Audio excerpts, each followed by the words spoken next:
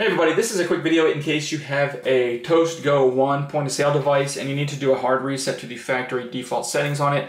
Now you're going to want to do this for one of two reasons. The first one is troubleshooting. If you're having any issues with this not working, if it's not responding, if it seems to be frozen or freezing, if it's not connecting or pairing or syncing with your devices or anything like that, a hard reset can fix a lot of these issues. Now you're going to need to set everything up again because this is going to wipe everything off of it, which is the second reason you might want to do this. If you're trying to get this set up as a new device somewhere and you just want everything wiped off like it came out of the box new, we can do this really easily. We're going to use the Android bootloader mode if you're familiar with it with other phones.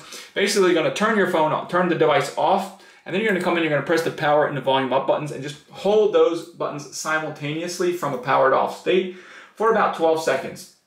So the screen will flash with the Toast logo and you can go ahead and release the buttons. And then after that, if you just wait, you should get the bootloader menu that pops up. If it doesn't, turn it off and try it again. But anyways, from there, once you get the menu, then you can just toggle, then you can just select from the menu, you can select Wipe System Factory Reset, and then you'll select it using the power button. It'll go ahead and reset to the factory default settings and you can set it up as a new device.